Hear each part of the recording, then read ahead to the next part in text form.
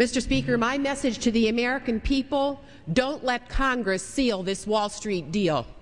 High financial crimes have been committed. Now Congress is being asked to bail out the culprits, and to do so at the expense of those who elected us to guard their interests, the people of our country.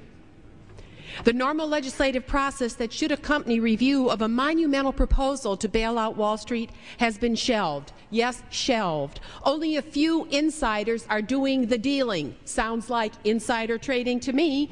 These criminals have so much political power they can shut down the normal legislative process of the highest lawmaking body in this land. All the committees that should be scanning every word of what is being negotiated are benched, and that means the American people are benched too. We are constitutionally sworn to protect and defend this republic against all enemies, foreign and domestic. And my friends, there are enemies. We are told we will have a bill, $1 trillion bill to review soon, and have less than 24 hours with no regular hearings to try to vote on this tar baby. The people pushing this deal are the very same ones who were responsible for the implosion on Wall Street. They were fraudulent then, and they're fraudulent now. We should say no to this deal. I ask my colleagues to join us at 2 o'clock in HC8 of the Capitol to meet with some real experts who've done financial resolutions without putting the burden on the taxpayer. Please join us, HC8 at 2 p.m.